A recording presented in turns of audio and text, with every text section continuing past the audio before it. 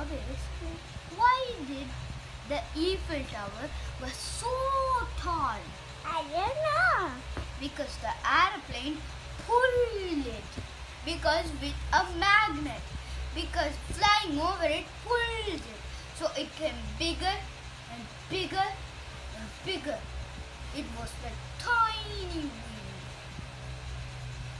Now, how is the earth shaped? Something. I don't know.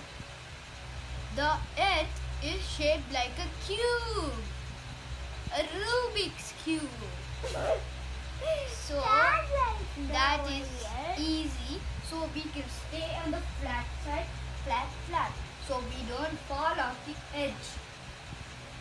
Now, for this one.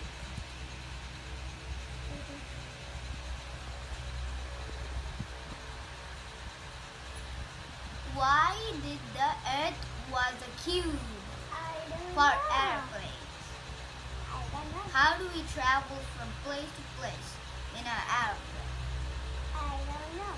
Because the governments take the Rubik's Cube and we get on the plane and they just switch the Rubik's Cube and we are there.